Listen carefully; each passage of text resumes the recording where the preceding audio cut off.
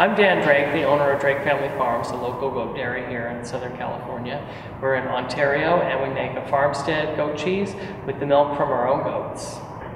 I think the thing that's hardest with making goat cheese is that you have to be consistent every single time, and everything has to be clean.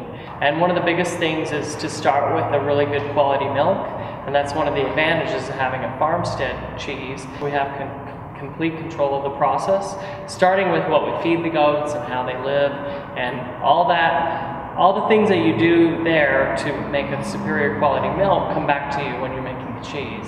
So the one that we make the most of is a fresh French style goat cheese called Chèvre, and we pasteurize the milk twice a week, and then we add French cultures to it, and also ren it, and we incubate it over 12 hours overnight.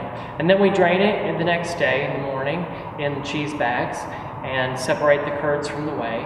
And then the nice thing about Chèvre is you can add different flavorings to it. So one of our most popular flavors that we shared with the class was our apricot and honey cheese, which goes really well with strawberries at this time of the year. One of the things that I talked about in the class was the difference between our Chèvre and our cheese that we call fromage blanc. And actually, it's the exact same recipe, the exact same milk, the exact same cultures, the exact same times that we do everything, except we heat the milk at a hotter temperature, which helps change the protein structure and gives it a very creamy, almost cream cheese-like flavor and texture. A lot of people really like our fromage blanc because it tastes like it's loaded with fat, but it's not. It's just the regular fat content of the goat cheese. Since I'm a veterinarian, I guess the thing that I would really like to research are more goat diseases so that we can have healthier, happier goats.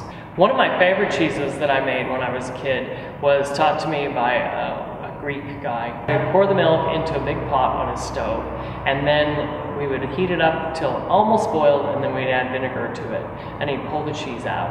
And that is a fantastic cheese.